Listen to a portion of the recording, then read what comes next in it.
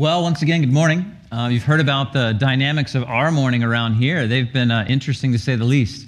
It's always a memorable thing, we can describe it that way, when you receive a message around 6:15, hey, you need to call me, from the person who's scheduled to teach that morning.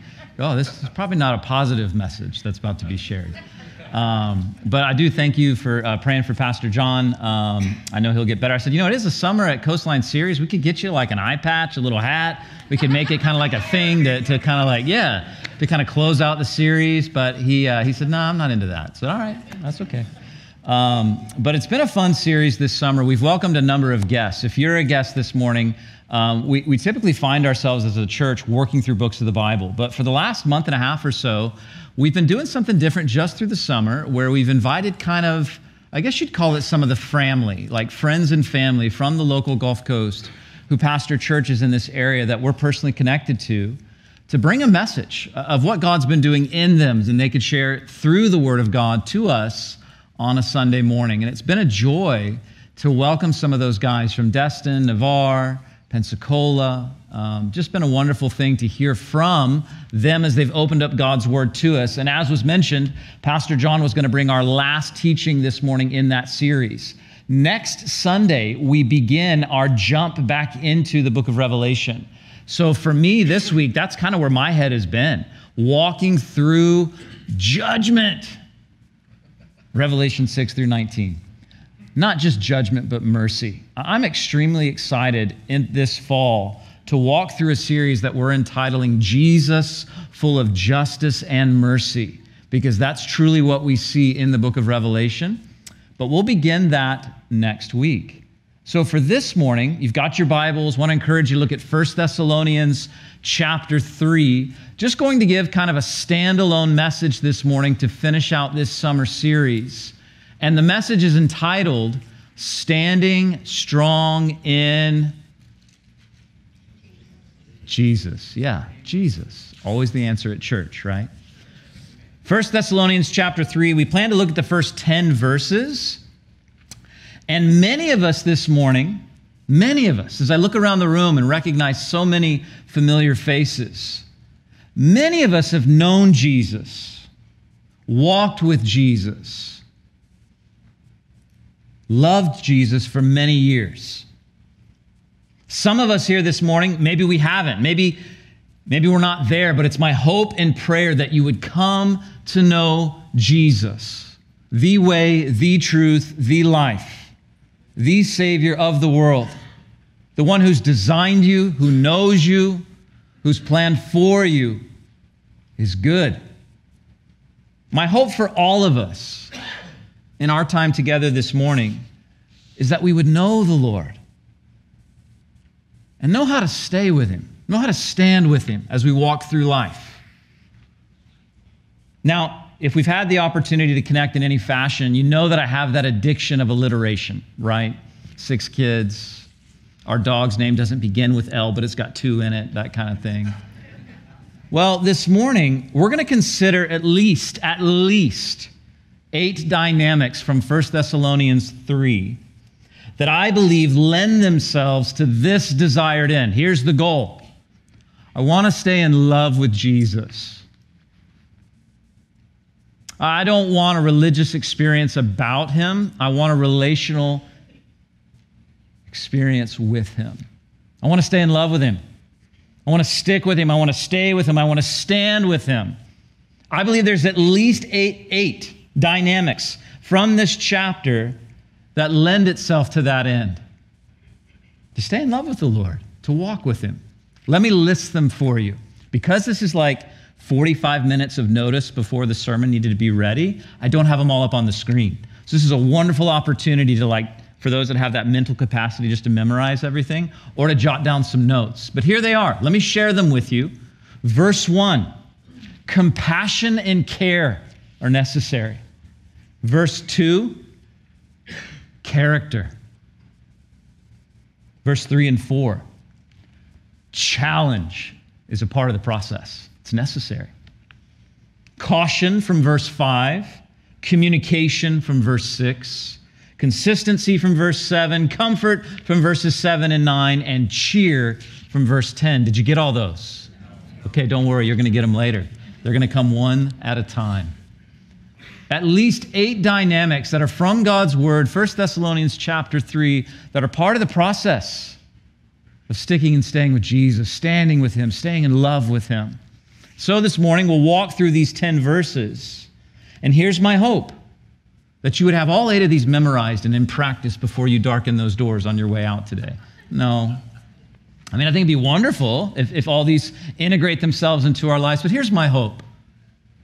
My hope is that God would speak to you on at least one of these dynamics in this way. This would be instruction or encouragement or correction, or even, as God's Word is so faithful to do according to 2 Timothy chapter 3, loving rebuke.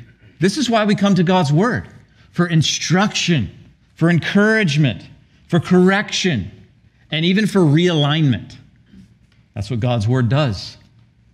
My hope, as we navigate these 10 verses together, is that God would speak to you in that fashion. And one of the values that we have here as a church is not just to learn God's Word, but to learn it so that we could live it. That's why God's Word is given, so that it would actually have impact upon our life. Father, I ask in humility this morning that I would be able to serve you by serving your people well in the explanation and instruction that comes from your Word. God, I know who I am. I know I'm not worthy to open your Word. I know I don't have the capability to do this in and of my own strength. So Lord, I just ask by your Spirit, for the sake of your Word, for the sake of your people, that you would speak clearly, and God, that I'd be able to serve you well in these next few moments that we have together. Bless this time, I pray, in Jesus' name. Amen. Verse 1. This is Paul writing to a church that he loves. He says, finally, when we could stand it no longer, we decided to stay alone in Athens, and we sent Timothy to you. So kind of an interesting place to pick up a text this morning. Let's get a little bit of context for this first lesson from God's Word, and that's compassion or care. We know a little bit of the context around this letter. Paul, that New Testament apostle, that serial church planner, he had to leave Thessalonica, the area in which these people resided, to whom he's writing, because of the opponents of the gospel would have killed him had he stayed. And he and his team went to Berea, but persecution followed there as well.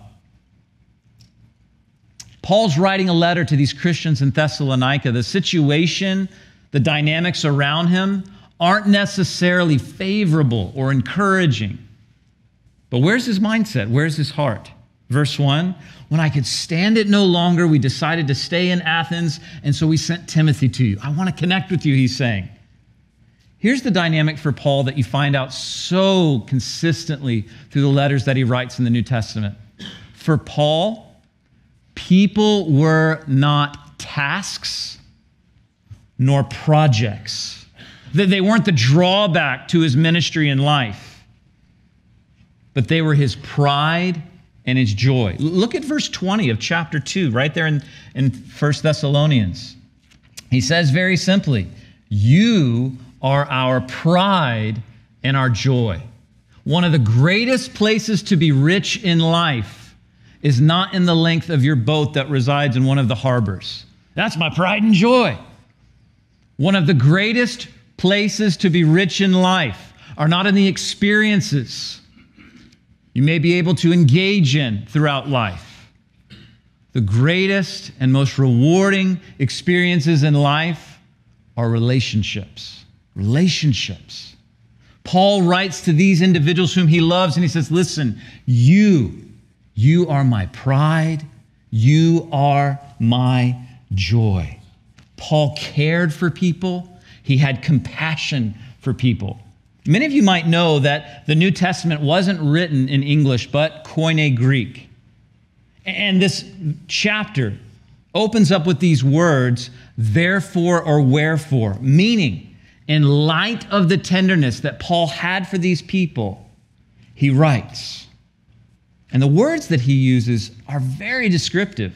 Verse 1, he says left or stay, which gives this connotation of leaving someone at death. He's like, when we left you, that's what it felt like. In chapter 2, verse 17, he says that he felt separated from them. And in the Greek, that word means bereaved. See, for Paul, the relationships that he experienced in life, they weren't just tasks. They weren't just potential contacts. These were people that he genuinely cared about. That when he left them, there was this sense of bereavement, this sense of loss. Listen to what Paul wrote to a church in Philippi, another church, another group of people that he loved dearly. I'll just read it to you. It comes from Philippians chapter 1, verse 3. He says, every time I think of you, I give thanks to my God. I love this about Paul, that he cared for people. Now, to the church in Corinth, he loved them, even though, well, listen to what he says in 2 Corinthians 12. I'll just read it to you. It comes from verse 15. He says, I will gladly spend myself and all I have for you, even though it seems that the more I love you, the less you love me. You ever felt like that with some people, maybe? Man, you guys are amazing. You never feel that way. Well, you do. Okay. This is Paul's dynamic with some. He's like, man, the more and more I give, it seems like the dynamic, the less and less you love me. Now, you may say, I can relate to that. It seems like the more I give, the less people give back. But I don't want to be there, you might say. I want to be in a healthy place. I don't want to be burdened by the hurt of unhealthy relationships with unhealthy people. I don't want to be so wounded by people that I can't enjoy life. Listen, life can be challenging with people. And sometimes, at times, certain people can be at the center of that. You say, how do I navigate that? I don't know. Call Pastor John Spencer when his eye gets better. Ask him. He's got the wisdom for it. No, I would say this.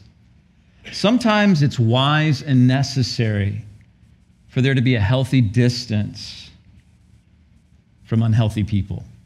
At times, that's the case. Other times, we need to learn and grow through it and learn to love who Jesus loves. And at other times, it just takes time, perspective, practicing forgiveness to navigate the inevitable hurt and sometimes loss that can come in loving and serving people. But you have to know something about this.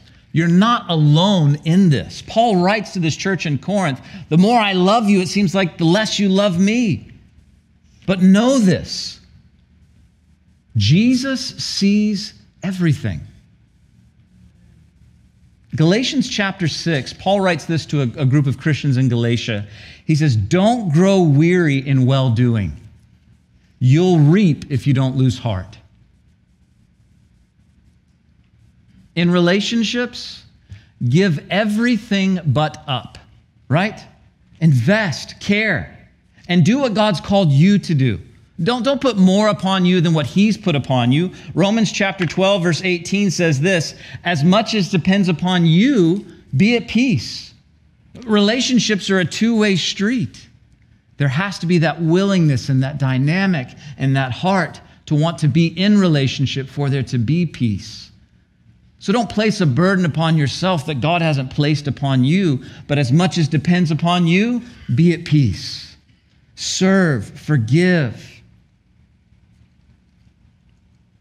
And when you give your life to love the people Jesus loves, here's what I've found.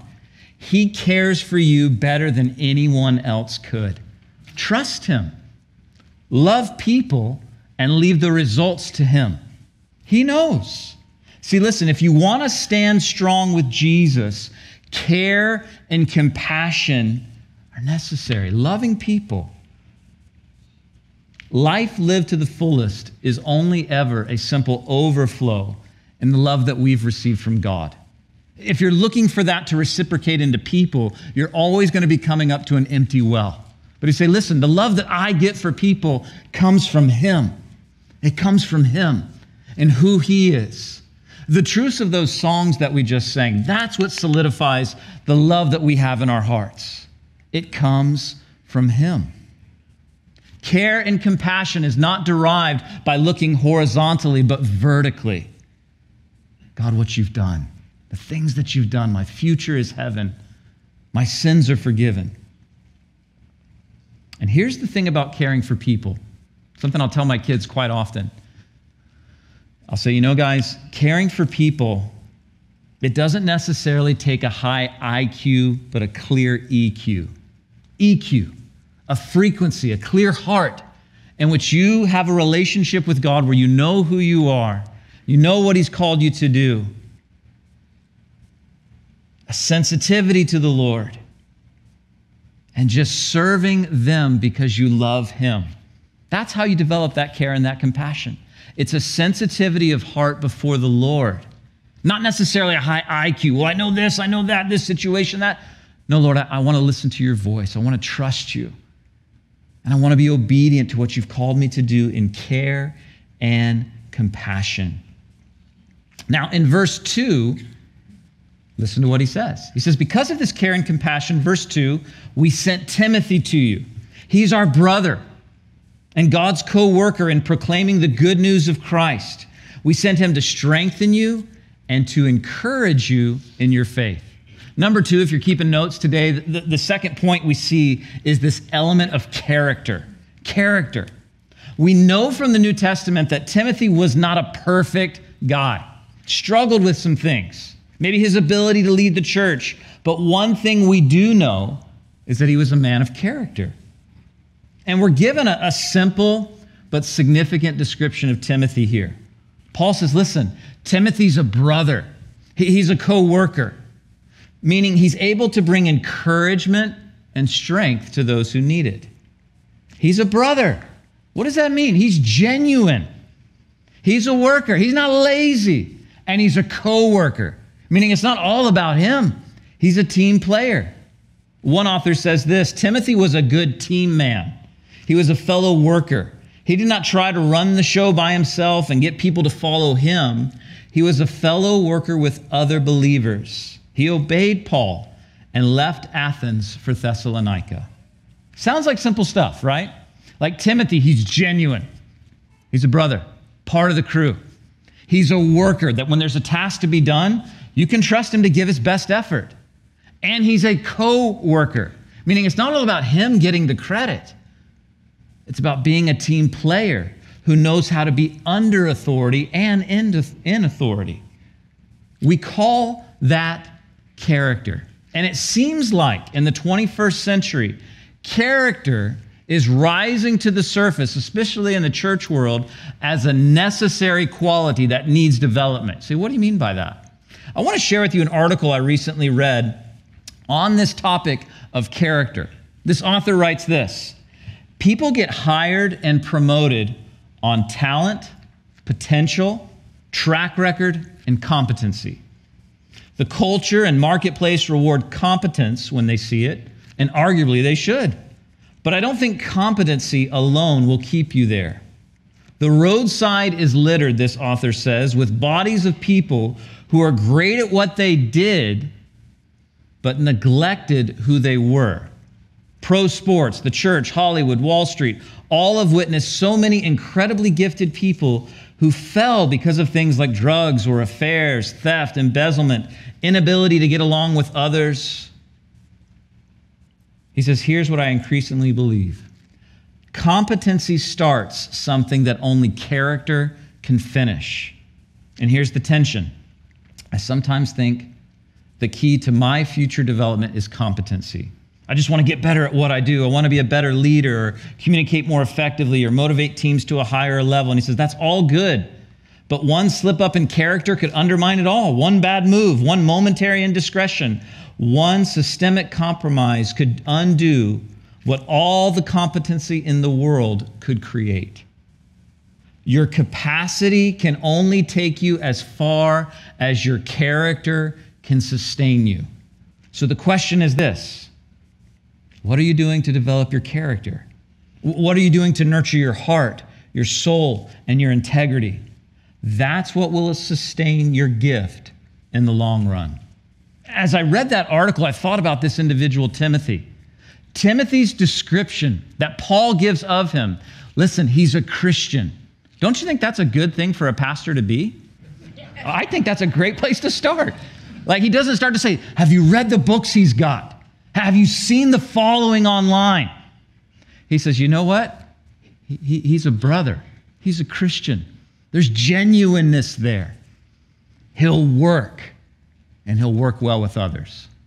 I don't know if you've ever owned a business or ever been at a business or ever been anywhere, but don't you think someone who's genuine, works, and works well with others are awesome qualities that are increasingly hard to find? These are simple things for Timothy, but these are the things that he takes note of. And if you've read any bit of the New Testament, Titus or Timothy, when Paul's seeking to give instruction to some of these new pastors about the kind of leaders to look for in a church, every single element of the job description is about their character, except for one. When it comes to an elder, they've got the ability to teach. Doesn't mean they have to do it well, but they just have to have the ability. Here's what I'm trying to say. Character matters in standing strong with Jesus. Character matters in your marriage. It matters with your kids. It matters in the marketplace. It matters in the church. It matters everywhere. You could put it this way. Competency gets you in the room, but character is what allows you to stay there. And if you want to stand strong in Jesus, character are one of those elements that he's constantly working on in your life. Can anyone resonate with that? That it seems like God's very faithful to try and work on your character. Anyone ever experienced that? Yeah, he seems very, very consistent on that. And you've heard the old adage, God's more interested in your character than your, rhymes with Mumford. Comfort, right? Like sometimes he'll use uncomfortable dynamics to work on that character. Here's what you're learning so far from 1 Thessalonians. Boy, it seems like relationships matter. And just simply doing that right thing that God has in front of me. And he's faithful to give opportunities to grow in both those things, compassion and character. Now, if you look at verses 3 and 4, you see why Paul sent Timothy to these Christians in Thessalonica. He says in verse 3, and to keep you from being shaken by the troubles you are going through. But you know that we are destined for such troubles. Even while we were with you, we warned you that troubles would soon come, and they did, as you well know. So just a bit of review. Standing strong in Jesus involves care and compassion. That's point number 1. It involves character. Point number 2. But we also must recognize that there's great challenge in life in serving Jesus. Paul writes here in verses 3 and 4, listen, you are destined for glory. No, well, what he says is you're destined for troubles. I've heard of ministries built on the destiny God has designed for you, but I've never seen this verse attached to that phrase. Life is challenging. It's hard. In the words of theologian Jimmy Dugan, do you know Jimmy Dugan? It's supposed to be hard. It's the hard that makes it great, from that movie, A League of Their Own. See, 1 Peter chapter 4, Peter writes this to the early church. He says, dear friends, don't be surprised at the fiery trials you're going through, as if some strange thing were happening to you. Instead, be glad, for these trials make you partners with Christ in his suffering, so that you will have the wonderful joy of seeing his glory when it is revealed to all the world. Challenge and suffering are a part of the process in life. Listen, life wasn't designed that way. Have you read Genesis chapter 1, chapter 2? That's not how it began. Sin entered the world according to Genesis chapter 3. And we see throughout the remainder of God's word until you get to those last 2 chapters of the book of Revelation of God righteously dealing with sin. Life is not perfect.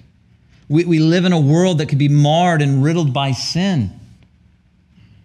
Thus, life's not always easy. Maybe this theologian you know, Michael Scott, he says, it's not like I have to be like, need to be like to be like. Like, that's not who life's always for.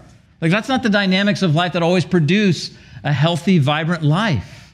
Life doesn't always align with what fits your desired schedule or dreams and desires. Life's not always fun and a fruit-bearing season. Sometimes what God wants to do in your life in the moment is a bit of pruning. When you're walking through those seasons, don't fall into that temptation to see all of life as that season. Sometimes life with the Lord is extremely fruitful and extremely fun. And then sometimes he says, now it's time for the valley. Now it's time to cut away. There's going to be challenge in your walk with the Lord. Don't misunderstand what I'm saying. Walking with the Lord. Maybe you remember this lesson we learned a few months ago. My worst day with Jesus beats any and every day without Jesus. And you have to keep that as a baseline. We're going to heaven. We have the Holy Spirit inside of us. We're given the fellowship of the saints. We're given God's word for instruction. But that does not negate the dynamics that sometimes walking with the Lord is challenging. God is developing you. He's working on you. Life is not as it was meant to be. There's sin in the world. Don't allow challenge to knock you on your heels and go, wait, what is this? I didn't know standing strong with Jesus would involve challenge. Yes, there will be seasons of challenge in walking with the Lord. He says in these verses, you're destined for this. See, standing strong with the Lord involves care, character, challenge. But point number 4, caution. And I know what you're thinking. Neil, it's almost 5 till 10. We're only halfway through. Don't worry. The rest of these kind of fall like dominoes. It's going to work out. Caution. Caution. In verse 5, he says this, that is why when I could bear it no longer, I sent Timothy to find out whether your faith was still strong. See, I was afraid that the tempter had gotten the best of you and that our work had been useless. Standing strong with Jesus, please listen to this, involves an element of caution. An element of caution. Paul had a concern. How are those friends, how are those Christians doing in Thessalonica? I know the surrounding community is hard. I know we have this enemy who's out to and after them. He calls him the tempter. He says, Timothy, go and see how they're doing. See if the tempter, has he gotten the best of them? Are they still walking with the Lord? Satan is truly the enemy of God's people. This is why I say this. You need to walk through life with an element of caution, awareness of this. How many of you would agree that greater is he who is in us than he who is in the world? Amen. Yes. It's not like it's Darth Vader and Obi-Wan. You're like, who's going to win? No. God is the creator. Satan is the created. Amen. It's not like there's this cosmic battle between light and darkness and you just hope that light kind of ekes it out. No, not at all. God has a plan. He's in control. But there is an enemy. 1 Peter chapter 5, verse 8, we see as a roaring lion, the word of God describes Satan. He stalks believers. Genesis chapter 3, Satan tempts Eve, attempting to weaken her faith in God by causing her to doubt or to wonder about what God's word actually said, saying, has God really said?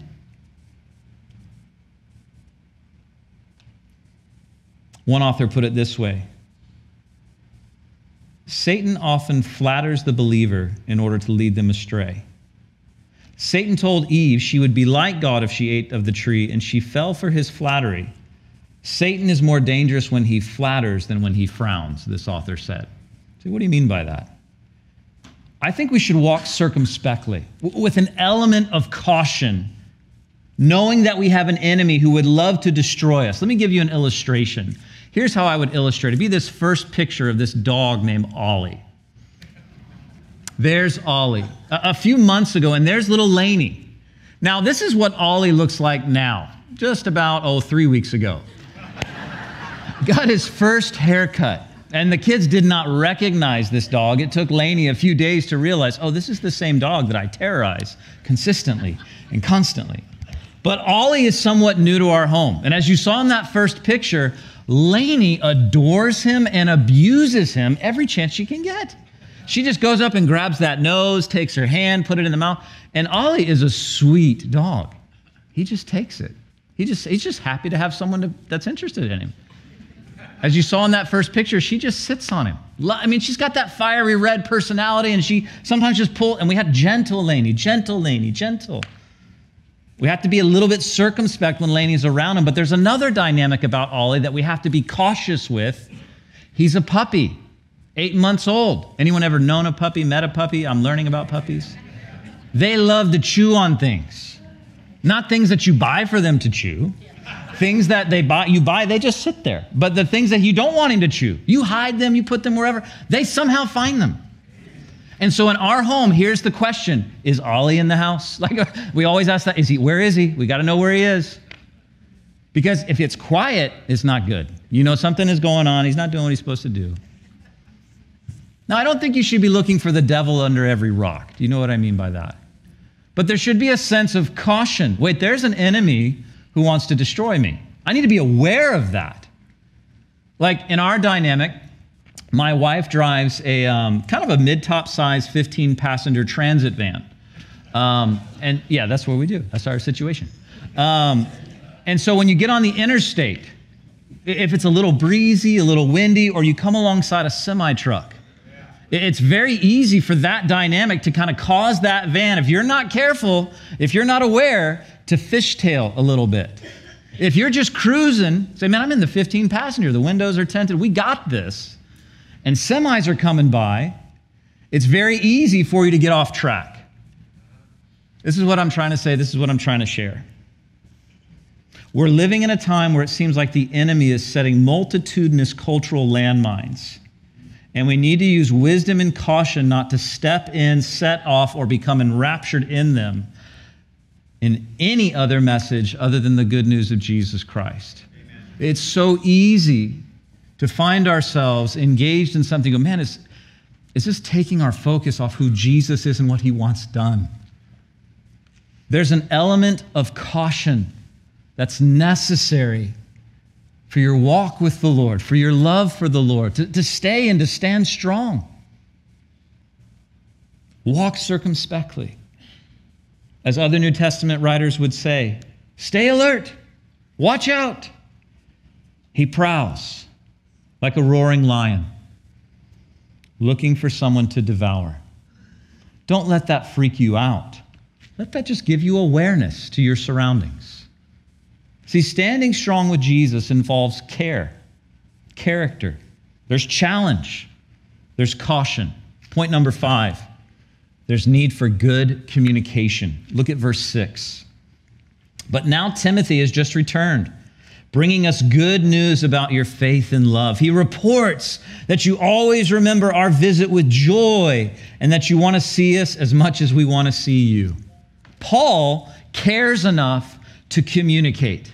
He's sending Timothy to get word. He's interested about his friends. So what does he do? He reaches out. Listen to what some authors write about communication. Communication to a relationship is like oxygen to life. Does anyone know what happens to life without oxygen? It dies. Another author wrote this: without communication, there is no relationship.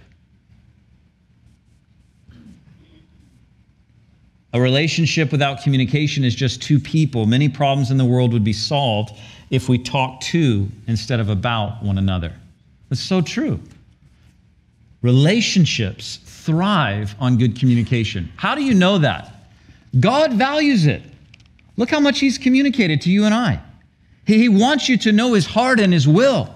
God values good communication, and Paul and Timothy and the Thessalonians cared enough for one another to communicate. To communicate. See, we don't stand strong in Jesus in isolation, but in communication and in community with one another. And one of the greatest ways to strengthen and maintain relationship is just to talk to one another. Standing and staying with Jesus, a lot of it simply just involves you knowing His Word, being in it. Now, I don't know if you know this, but there's a church that cares about you and wants you to be daily in the Word. So they put together this program for you, Monday through Friday, 2-minute devotion and a little reading plan. That's for your benefit and for your good. This is one of the greatest stabilizers in your walk with the Lord, is just simply staying in good communication with your Creator, knowing His Word. Knowing His Word. Care, character, challenge, caution, communication. Next, we'll see in verse 7, this need for consistency. Don't worry, we're almost through. Consistency. So we have been greatly encouraged in the midst of our troubles and suffering, dear brothers and sisters, because you have remained strong in the faith. They just hung in there. If we're going to be successful in something, this is the key. Just staying consistent. You know, I read recently about a conversation that Pastor Greg Laurie had with Pastor Chuck Smith before he went to heaven. I wanted to read to you what was recorded here about this conversation. This is in Greg Laurie's voice. He says this: "Not long before Pastor Chuck went to heaven, I had lunch with him. And as we were eating, he said, I have one question for you. If an older Chuck could speak to a younger Chuck, what would you say to yourself? What is the message you would pass on to this younger version of you?" And Greg writes that he looked up and very simply said, "Hold the course." And they said, then he went back to his meal. And I thought, hold the course, he said. What does that mean? He said, does that mean like just keep doing what you're doing? Right. Okay, so just like keep reading, keep praying, just keep walking with the Lord? Right. Hold the course. Consistency. Just staying faithful to what God has called you to do. Walking with Him, reading His Word, giving to Him, fellowshipping with His people. Just walking with Him. One step at a time, one day at a time. See, standing strong in Jesus involves care, character, challenge, caution, communication, consistency, but also the need for comfort. Verse 8, he says, it gives us new life to know that you're standing firm in the Lord. How we thank God for you. Because of you, we have great joy as we enter God's presence. Comfort. In verse 7, their consistency, their team encouragement brought joy to the Apostle Paul. You know, fatigue in anything is a natural element in life. And we need one another. Need to see one another's journey, be encouraged by their presence. And that's what Paul says here. Man, I just get so much comfort from seeing what God is doing in you. You know, there's such a question right now in the 21st century is this still necessary post-COVID? Like, is this in-person dynamic of Christians, is it really a thing? Can't we just do this on the metaverse? Paul writes this, let us, or not actually Paul, but the author of Hebrews writes this, let us consider one another in order to stir up love and good works, not forsaking the assembling of ourselves together, as is the manner of some, but exhorting one another, and so much more as you see the day approaching. We're designed as human beings to be connected, not to be isolated. And this is what Paul writes. Paul, the guy who just writes stuff and it becomes Bible, the guy that plants churches, the guy that gets big rocks thrown at him almost to the point of death and he just gets back up, brushes himself off and gets back in there and preaches some more. He says, you know what brought me comfort is your example. Hearing about what God is doing. Pastor Joe mentioned this a few moments ago about the fall starting and how connect groups will be starting back up. Shared about a men's breakfast that'll be happening, a canoe trip next weekend. These are meant to be dynamics in which for us to connect, build relationships, and encourage one another. And if you want to stand strong in Jesus, here's the thing you need from time to time. People just need to see what's going on in your life. It brings comfort. It brings encouragement. Paul said, listen, to just hear how you're standing, how you're staying with Jesus, it brought such comfort to me. Verse 10, we see what we could say the eighth and final element of standing strong with Jesus. Cheer, C-H-E-E-R. He says this, night and day we pray earnestly for you, asking God to let us see you again, to fill the gaps in your faith. It's almost like you can hear the exuberance of Paul as he's writing these words to these Christians in Thessalonica whom he loved. It's like he's saying, I'm cheering you on. I'm cheering you on. You know, I really do believe that everyone needs a Ricky Ryan in their life. Now, you may not know who that is, but there was a time in my life when I was serving at a church on the West Coast, and my pastor's name, Pastor Ricky, was this just broad-shouldered, silver-haired. He called himself the Santa Claus pastor almost sometimes, because when you would see him, he'd be filled with so much joy. And he'd always ask you this question, Lucas, are you stoked? You'd be like, what? What do you mean? Am I stoked? Well, he would always be there to encourage and bring cheer to another person. And I think for Paul, he received that comfort from others, and he sought to be that cheerleader for another. You know what sometimes brings resiliency to your own faith? Not being so consumed about your story, but someone else's. And say, listen, how can I cheer you on in what God's doing in your life, in your ministry, and what God's doing in your family? Cheer. Paul and the team wanted to give to the people in Thessalonica. Not always pointing out weaknesses, but pointing to fruit, pointing to progress. I mean, he recognizes in that verse, yeah, there's some gaps in the faith that we're going to help bring to, but listen, we're praying for you. We're excited to see you. To bring cheer to another person in return brings that ability for yourself to stand and to stay with Jesus in a place that's healthy. See, let me see if I can rattle these off again. Here's the 8. You're thinking, man, we did it. We made it, and we still got 22 minutes. This is phenomenal. But standing strong in Jesus involves care, character, challenge, a necessary element of caution, communication, consistency, comfort, and cheer. And I'll add 2 more just for good measure because they're kind of in the context of this text. Number 9, I would say community. You see that all over the place. That's what church is by definition.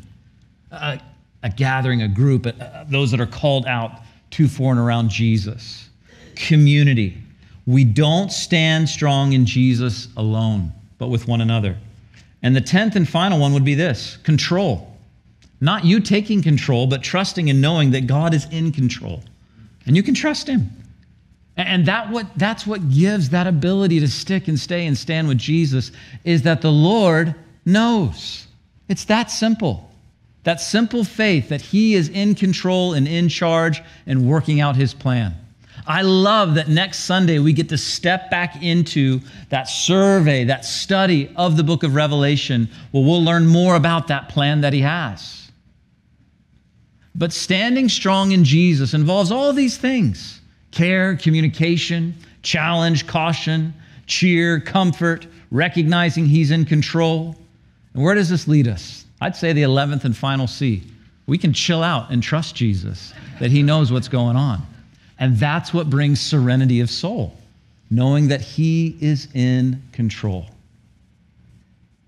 that he's got this, that I can trust him, that maybe like Timothy, I'm called to do my part. Lord, I want character. I want that to be the thing that I prize in my life. People. I want that to be my pride and my joy.